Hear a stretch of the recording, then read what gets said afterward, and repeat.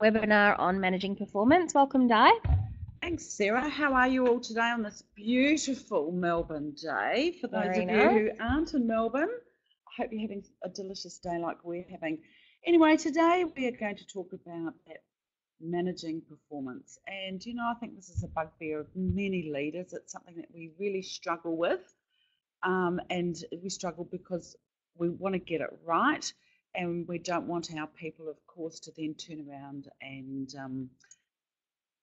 sort of have a go at us about bullying them or anything like that. So it's often something that we can put off, but we need to learn to address these issues straight away.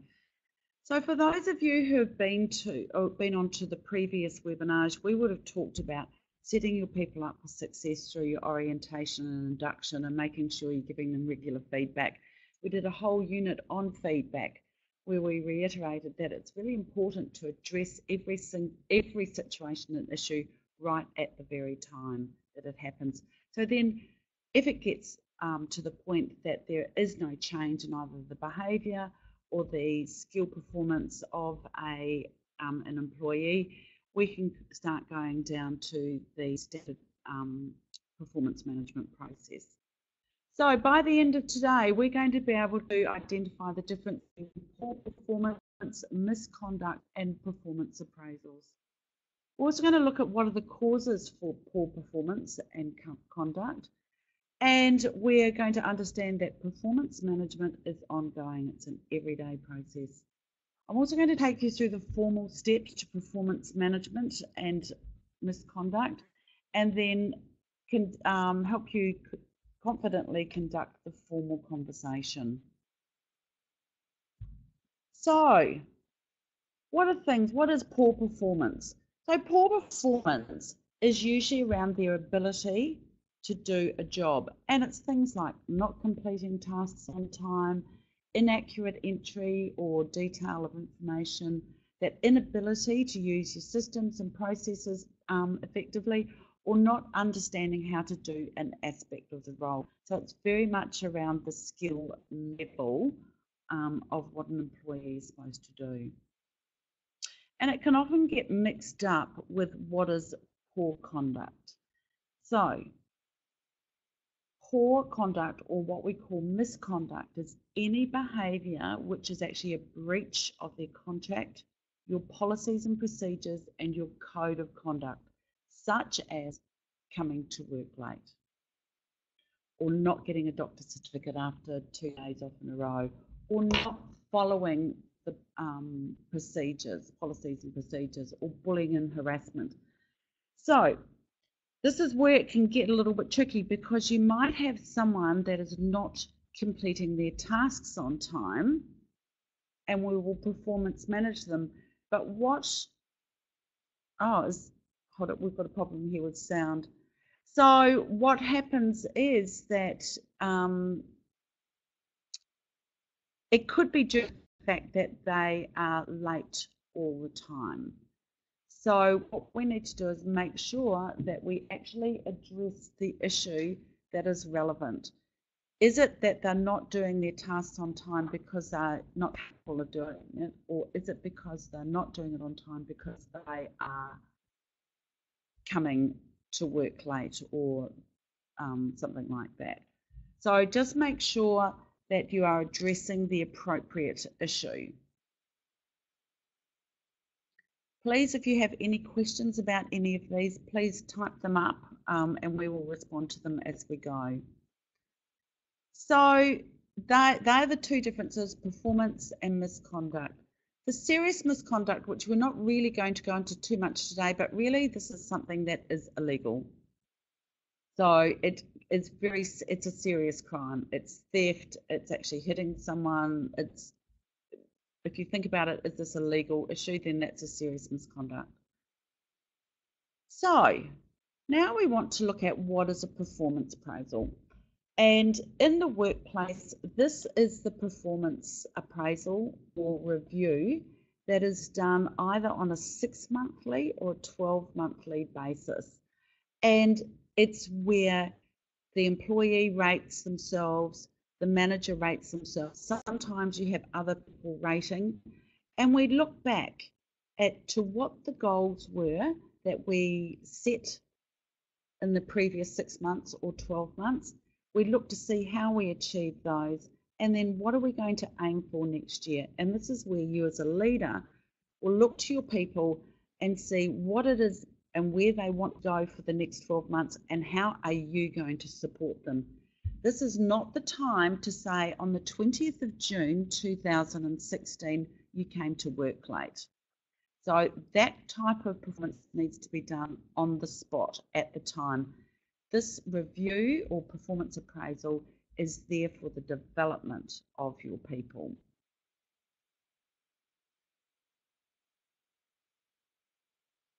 So what causes poor performance or misconduct?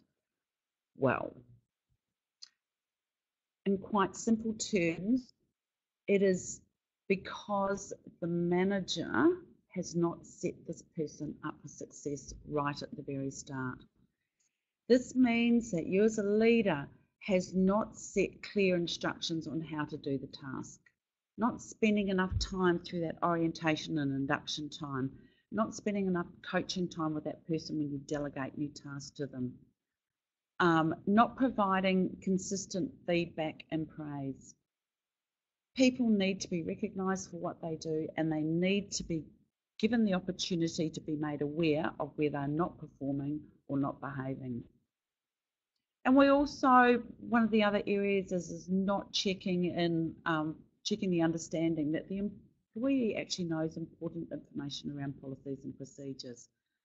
I know in one workplace that I did some work for them, they were having a lot of misconduct issues around people not bringing in doctor's certificates. And what we found when we did the research was that when we went back and looked at the orientation, we had found that the manager had actually just told the person about it, then gave them the policy manual to read, which we know no one actually reads properly, and left it at that. It was never followed up. There were never any questions. So do you understand what the policy is around sick leave?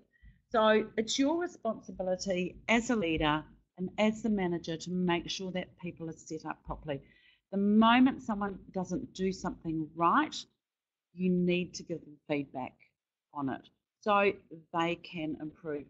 We all know that if people are made aware that they are not performing or behaving to the correct level, they will want to improve. There's only a very small percentage of people who are challenged by that, should I say, in a nice way.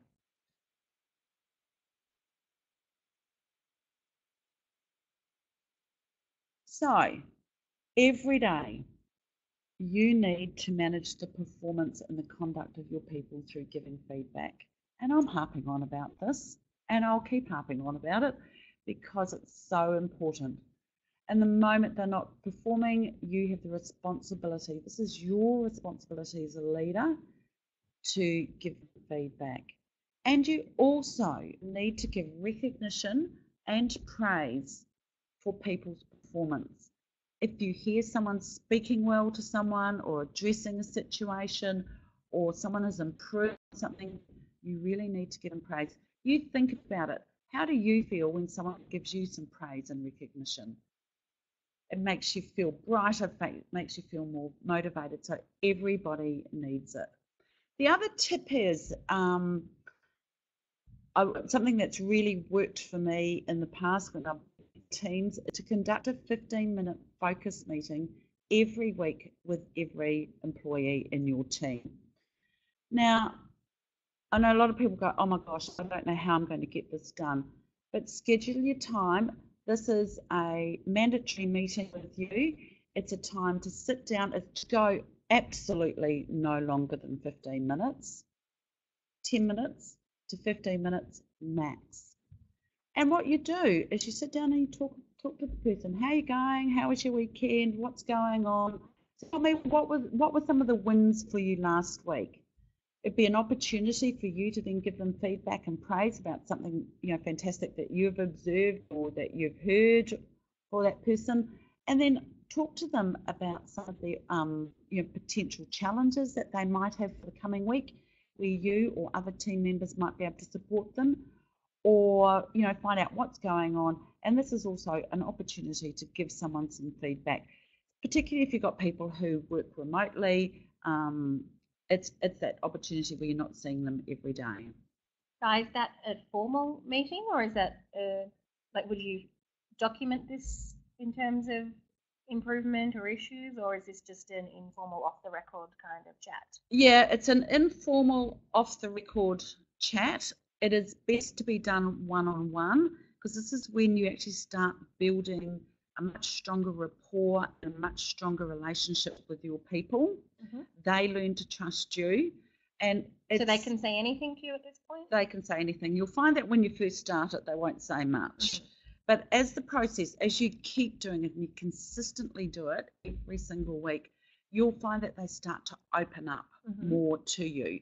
And the more they can trust you, the more evidence that you've given them to trust them, the more they'll open up. And then they start feeling better about you giving them feedback. So if you have to give them constructive feedback, they kind of don't get so defensive, because they go, well, actually, this person really values me. Mm-hmm. So it's a great opportunity, but I know for people that I've worked with that have done this consistently, they have said that they have seen a huge change in their team. They've seen a huge change in some of those individuals that like to test you, and the productivity increases and the whole morale of the team improves, because they feel valued that you are giving them the time. Okay. And Chloe's just asked, is it better to be done in groups, like the whole team, or is it more appropriate to have it one-on-one? No, just a one-on-one. A one-on-one, you can have your team meetings, so you might like to have you might have a monthly or fortnightly team meeting, and in between times, mm-hmm. you're always having these one-on-ones. Mm-hmm. And that's a really good question around when would you have these? I mean, do you want to get them early in the beginning of the week, but people are pretty busy? Mondays are pretty flat out for people. Do you really want to wait until the end to reflect on what's happened this week, but then do people lose that over the weekend, kind of at what's been discussed? Yeah. So do we pick middle of the week? Well, look, it's really entirely up to your team and what works best for you and the team. Mm-hmm. In a previous life, when I was a training manager, all my trainers had to come in on a Friday afternoon and hand in their paperwork. Mm-hmm. So that was my time to do that. So that worked well for me. You may not do all of them all on one day. Mm-hmm. You might do one every morning. You might want to pick your staff though, because I feel like some people it's nap time on Friday afternoon, so it might not be a good time to do it. No, that's right. Or it might be a good time to do it. It might be a good time, because then you can talk to them about the wins for the week. It's really up to you. It's really up to how you're going to work it. As I say, if you've got a team of 5, you want to do one each day, that's fine. But it's you work out when the best time is for you to do mm-hmm. it. And then if you've got people who work out of the office and they need to come in, that's when you catch them. Yeah. And you just need to say to them, look, this is a mandatory meeting, and don't you go accepting any other meetings and pushing them out. You need to get that commitment, because that makes them feel valued. Okay, so don't stand them up for another offer. Don't stand them up for a better offer. That's what I say. All right. So,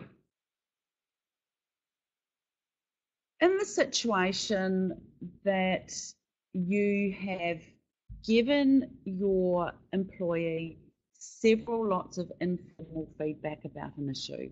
So if we have someone who keeps making the same mistakes on a document or on an activity or on a task, and you have given them 2 to maybe 3 informal conversations of feedback around it, you've provided them with a little bit of training, you've given them some coaching at the time, you then go, okay, the next time this happens, we actually need to go down the formal performance management stage. It's getting serious.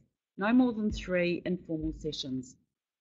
Now, if you have an HR manager, you need to contact that person straight away and have a conversation with them, because they need to double check that you have enough evidence and enough support to go forward down the formal process. And I guess would you be outlining at the beginning that there are only 3 informal sessions before it moves on, or? Well, you know what? If you really get serious about giving people feedback, go to your team and say, okay, this is how we're going to be giving you feedback from now on. We're going to be using this model. We're going to have these weekly sessions. And, if something doesn't change and we get to the end of the third time we've discussed an issue, we will need to go down the formal process. Mm-hmm. And this is the protocol. Unfortunately, in a lot of organisations, they don't seem to then address they don't go down that formal stage, mm-hmm. which then makes it all a bit of a joke. Mm. So someone's got to stand up and start getting serious about it. Mm-hmm. And so contact that person, or if you have HR association or someone that you can contact, just get double clarity that you're doing the right thing, do it. Now, the process is that once you've decided that you need to go down the formal stage, you will need to then write to the employee and you need to notify them of the performance or misconduct issues and outline those informal feedback sessions you've had and the actions that you took to improve it. Also, in that letter must be an invitation for that person to bring a support person to the meeting. Now, these meetings are usually set within 48 hours, so we don't want a whole week to go past. We need to jump on this straight away. Now, if the employee doesn't want to bring a support person, you need to offer them that opportunity again, and if they say no for the second time, then you need to document it. So we can't just accept if someone says, no, I don't want to bring a support person, you need to give them that second opportunity. Why would someone bring a support person? And when you're doing a formal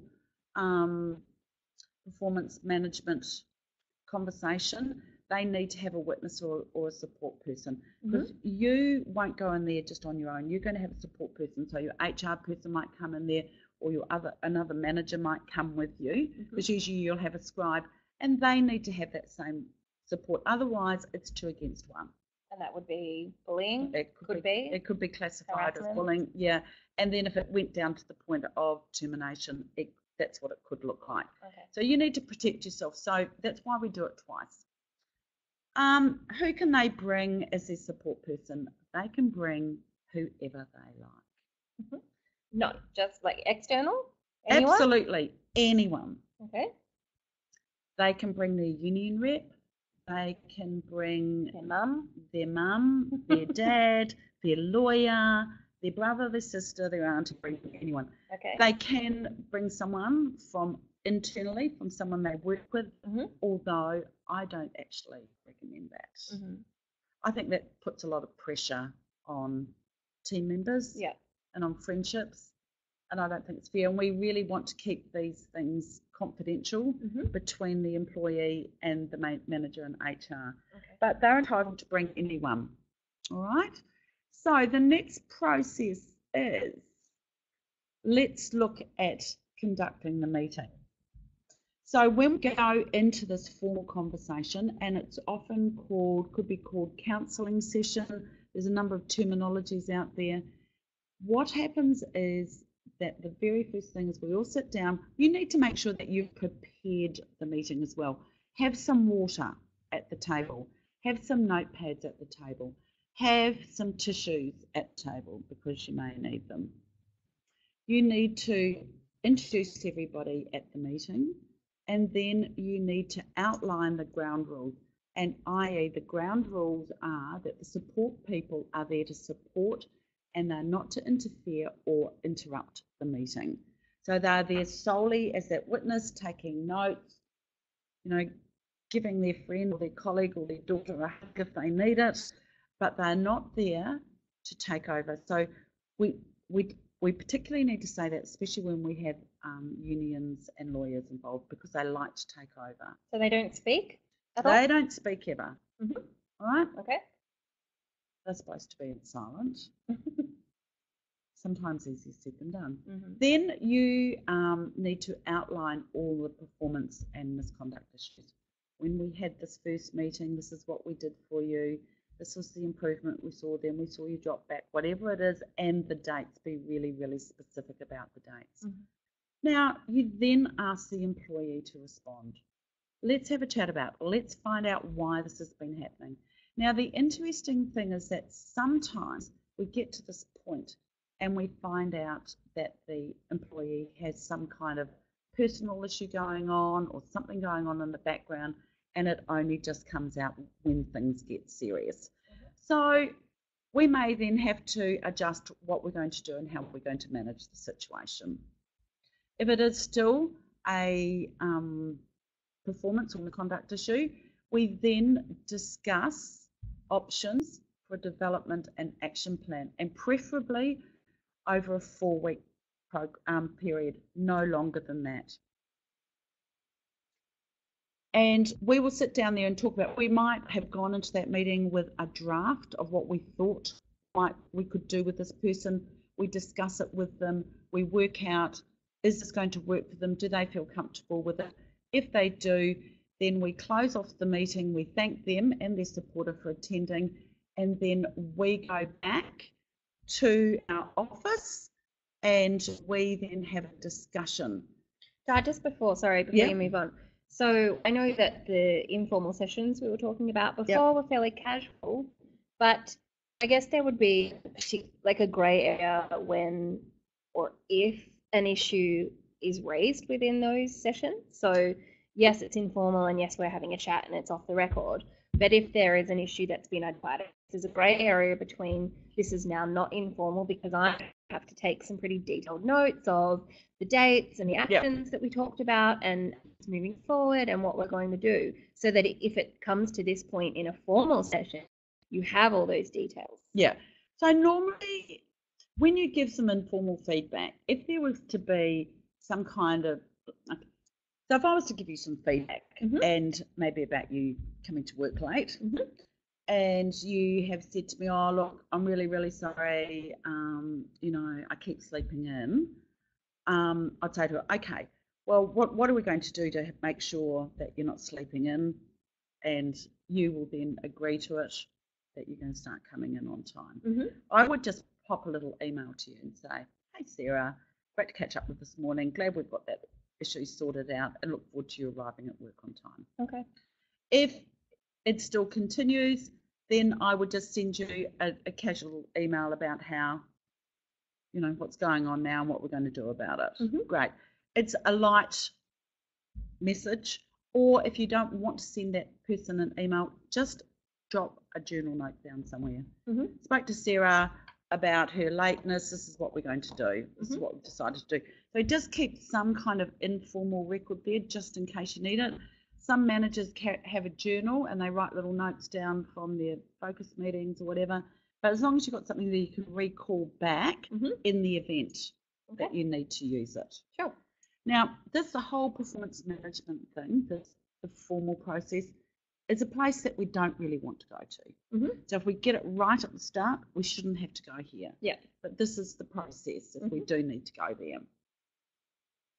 Now, one of the things that a lot of people do is present their employee with a first written warning, often at the start of the meeting or at the end of that first meeting. Now, legally, you cannot do that. Okay. And the reason why you cannot do it is because you have not given them a fair opportunity. How can you write a warning about a behaviour that you've actually not fully discussed with your employee? In a formal setting. In a formal setting. So when we've gone into our formal meeting, we've discussed all the issues, we've allowed our employee to talk to us about what's been going on. And as I said before, we may find that there's something else that's going on that's not even relevant. So we will need to deal with that. So therefore, you can't go giving them a warning at that point. So what you do is that you need to go back and discuss the content of the meeting with HR. You need to finalise that development plan and milestones. So work out finalise that after that conversation, then you decide whether a first written warning is required. Straight away, or do you wait to see if there's No, been no. improvement? Well, it's up to you. See, if you go into a meeting and you find that there's something wrong, they've got a really sick cat or dog or parent or whatever, and that's affecting their performance, then you wouldn't give a warning at all, because you actually then would need to provide that person with EAP and support. So, but if it is either a behaviour or it is a skill, you will then have a 4-week plan that you'd put together and say, this is what we're going to do for you this week. This is how we're going to help you get to there. And on this Friday, we're going to touch base and see how you're going. The second week, this is the goal that we're set for you. Third week and fourth week. I wouldn't recommend that you do anything over 4 weeks. If it is a skill or behaviour-led situation and they have been performing appropriately or correctly in the past and now they're not, they don't need 6 months. They only need 4 weeks. So when can we give out our warning? You give out your warning the day afterwards. Oh, the day after. Yeah. Wow, okay. Or if you have a session in the morning, it can be in the afternoon. All right. But you need to go back and consult and see that it's fair. Okay. The most important thing for you as managers, once you've set and you would then give them the formal documentation of their development plan, their action plan, and their written warning. At that point, you just touch base with them, depending on when you can see your HR. Get back to them, go through that, and then you need to go back and set an appointment time, a calendar invite in your calendar and their calendar for a catch-up every single week. Oh, okay. Because if you don't do that, and then you end up by terminating a person, Fair Work will come back and say, but you never followed up with that person. How did they know that they were improving? Okay. So your responsibility to do that. It is, now, if your employee improves after 1 week, you do not take them off the performance management program. We need to make sure it's consistent. So you keep them on it for 4 weeks. Okay. All right. Yep. So it must stay whatever time frame you decide, then that's what it has to be. But it's your responsibility to follow up. And then all being well, at the end of that 4-week or whatever action plan you've written up, it would come to a close. It will come to a close. At the start of, I should have said in this, at the start of the very first consultation, that first meeting where we've got their support person, we will also tell them that if there is no improvement after the end of the 4 weeks or whatever our plan time is, that it could result in termination. So they need to know that it will be there in termination. There is a question from Nerida. Thanks, Nerida. No, the employee doesn't need to have the support person with them when the warning is given to them, because we would have actually discussed that in that earlier meeting to say that we will go back and make a decision and work out an appropriate development plan and if a written warning is required. Okay. So they will know that it's coming. It's coming. Yeah. Let me see. So that really wraps up the session today. Just remember, the key to successful performance is feedback, follow-up, feedback, follow-up. So you as a leader, really make sure that you give people lots and lots and lots of feedback, lots of praise, and that will reduce the number of situations where you need to do a formal situation. And also this is alongside an already in play performance management system. So if people already have in their PD their KPIs, and we already have agreed on regular, whether it's 6 monthly or 12 monthly reviews, this is alongside that, as well as, is that? Yeah. So the reviews, the 6 monthly reviews are, how they're tracking towards their KPIs and where generally general one. This is about a particular skill, performance, or behaviour Okay. Or issue, yeah. or issue. Okay. So this is the process. The thing is that you just need to be really diligent about it. You need to document everything. But as a leader, do not go holus bolus and start a formal performance management process yourself. And I guess what you've been harping on, I shouldn't say harping on, I've been nagging through this series is really getting into the practice of just giving a lot of feedback all the time, Yep. so that it's not a big deal Yep. if you have to have a conversation with someone. It's you and your employees, your team are well comfortable with it, I guess. yeah. So, weekly, daily, and if they have issues, if you have issues, it's not a big deal having to sit down and have feedback because it's a ingrained process within your team. It is. I just think about giving feedback is getting up in the morning and cleaning your teeth. It's just a habit that you get into, and people should feel comfortable about it because you actually value them. If you don't give people feedback, you don't value them. And please tell me you get better at it with practice, because I hate it. I know. It's awful. It's really hard. Practice on your dog and cats first, or your kids. But once you practice it, we will send out the model again with this with the slide presentation. The more you practice it, the better you will get at it. But the key is that every time you go to give feedback, I would say, write it down. Well, what is your positive intent? What is it you've actually observed? And what is the impact it's having? And just write it down. Say it to yourself in front of the mirror. Say it to someone else. Practice it. Practice it in the car on the way. Practice it in the car. And the more you do it, the more confident you will get by giving them feedback. And this is your opportunity. Just talk to them about situations when you have those one-on-one focus meetings. Hey, what's going on? I've observed this. This is what's happening. What's going on? So really, take that time to really build that relationship in those one-on-ones. If you want to go and do it over coffee, go and do it over coffee.